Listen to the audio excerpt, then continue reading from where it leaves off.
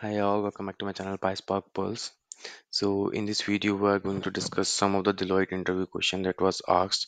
So the source of these questions are LinkedIn and YouTube and from my friends also. So this will be also coming in two parts.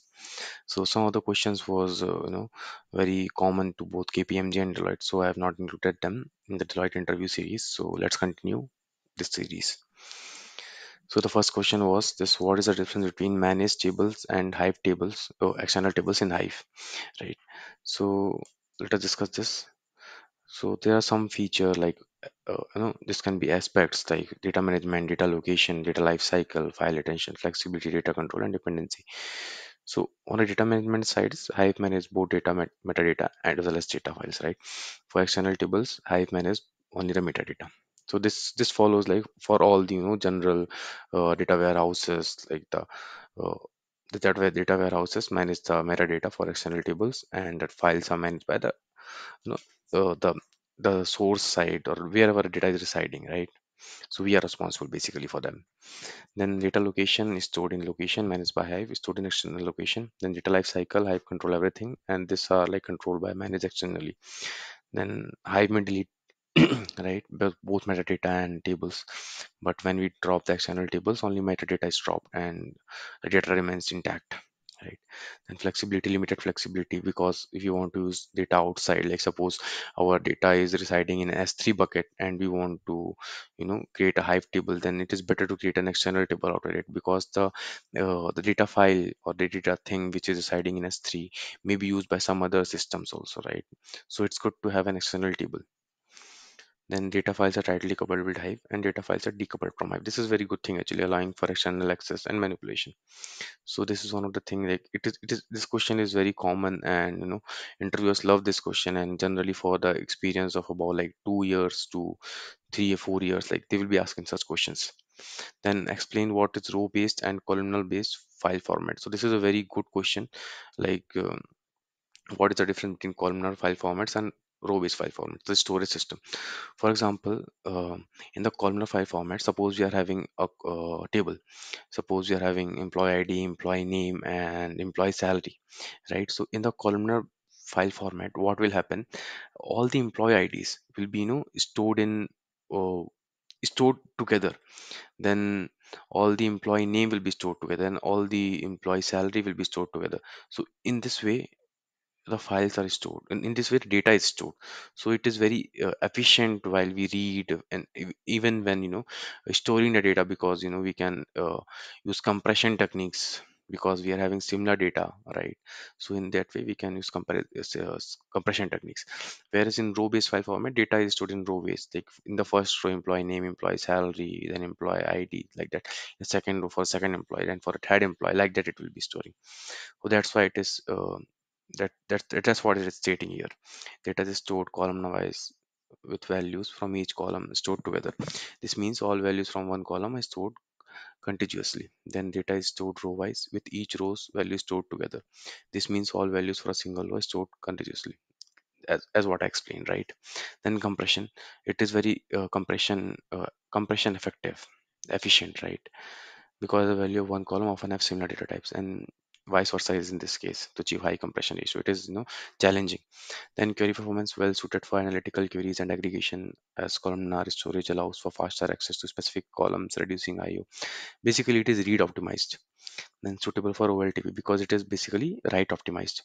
However, it may suffer performance issues while dealing with queries that involve reading or processing. That is one thing. Like whenever we are working with data warehouses or OLAP kind of structures. So therefore, then we should go with columnar file structure. And when we are dealing with OLTP, then we should go with row based.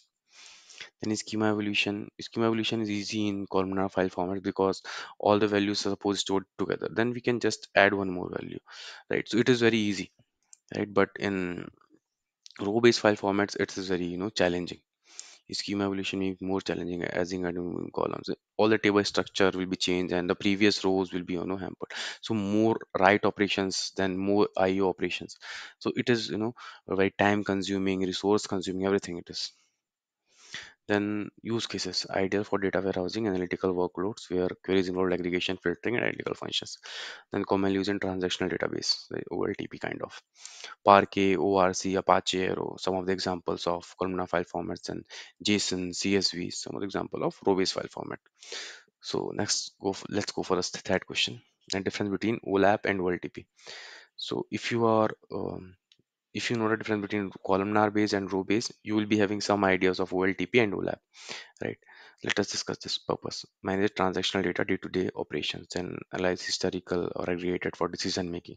Generally, the end system, end users like the BI team or the data scientist team, you know, or the consumer team work with OLAP.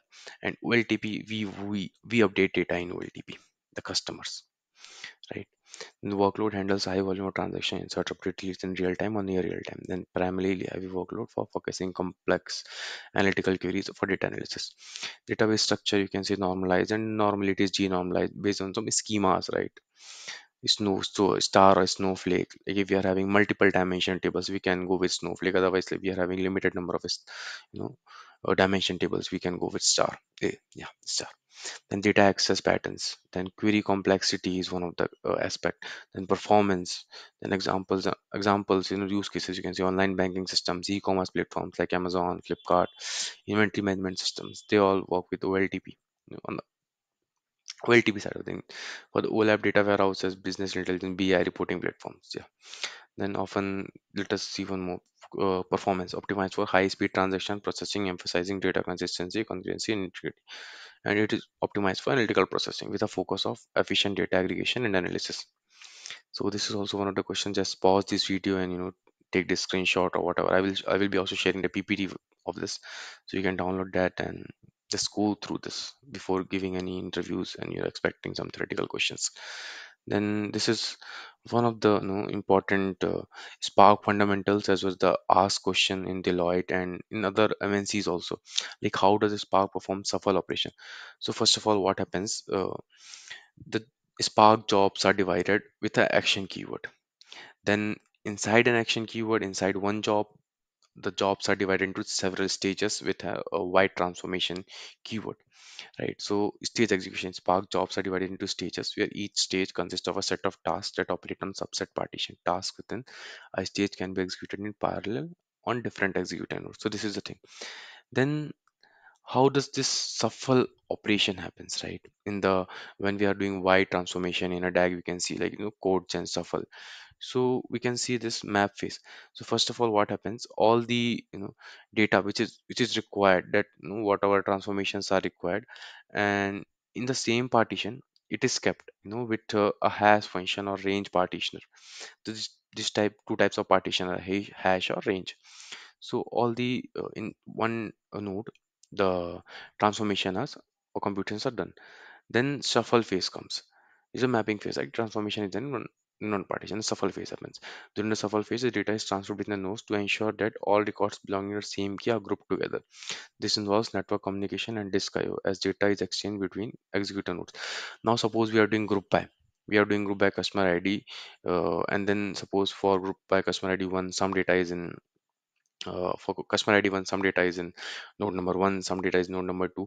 Therefore, the shuffle is required, right? This is shuffle operation, and what it makes sure that all the group ID, employee ID number one should come in same node.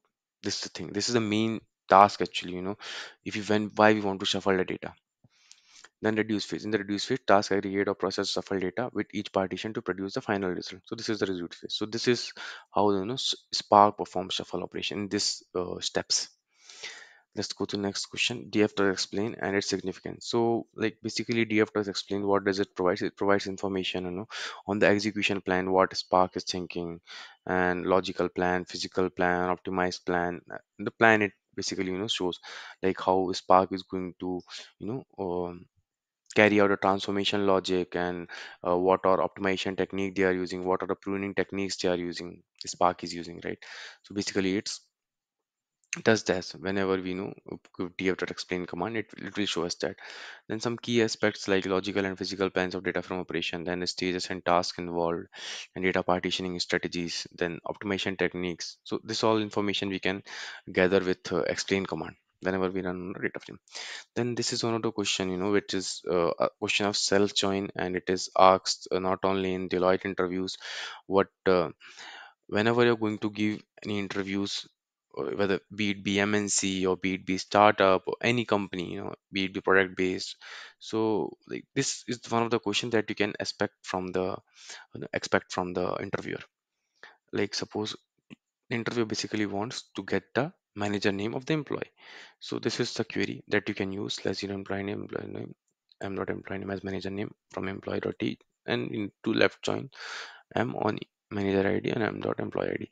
So basically it tests our join knowledge, and also it tests our basic understanding what we need to do. So this is basically called self join, and this is the syntax of this query. So that's all for this video. I hope you liked it, and do let me know if you are having any questions. For any companies, I will try to gather some information, and I will try to create a video on that interview series. And project is also going on, so I'm trying to get time and create that project soon, and I will be uploading it soon. Yeah, thank you. Keep supporting. Bye bye.